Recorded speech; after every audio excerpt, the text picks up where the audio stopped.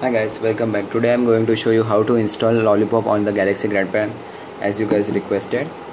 So first of all, install a Dewang recovery. This is not recommended, but I will show you because some of you guys have games or any other files like videos and pictures on your internal SD card but don't want to complete factory reset.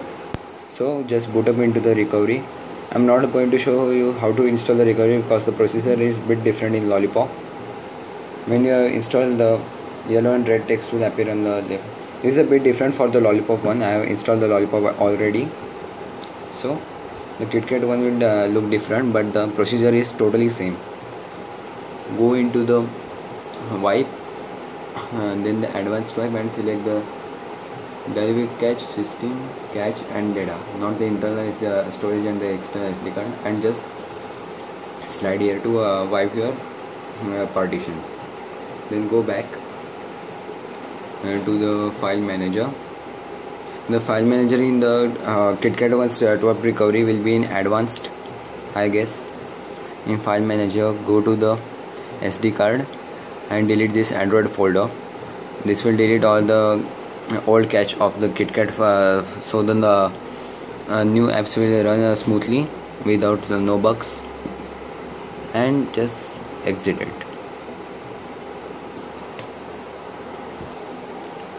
So open your web browser, catch it like this.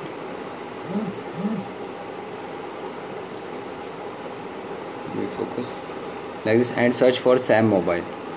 You have to create an account, and you will need a PC to create an account on this because the registration site has a quite a different laws for registration, that you are not a robot.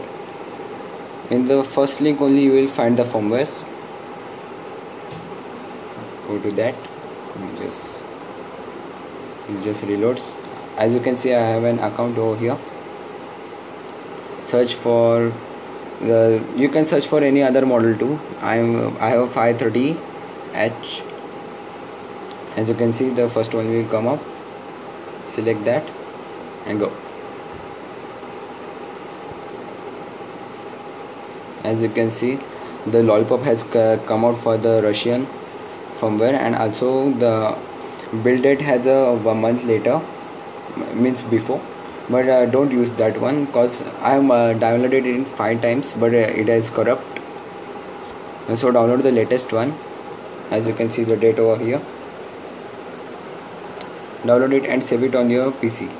Also download the Odin and the Samsung USB drivers. I will leave a link in the description, so check it out. That you have to install the Samsung USB drivers. As you can see, I have downloaded the both of the files over here. Open it with WinRAR or 7Z, any archive that you use. Just extract it on your desktop. Sorry, I am not using a screen recorder as I have to study and not use a recorder. As you can see, I have extracted over here. Rename it to it will save you a lot of time. Let me focus, the brightness is too much. And the MD5, I will not recommend this, but do it if you want to save your time, and keep it only tar. You will get a notification over here, and there you go. So it will save your 10 to 5 minutes as per your PC speed. And locate the Odin, as I kept in the earlier I was rooting the KitKat version. I still not rooted the Lollipop one, and select auto reboot. Let me focus. See,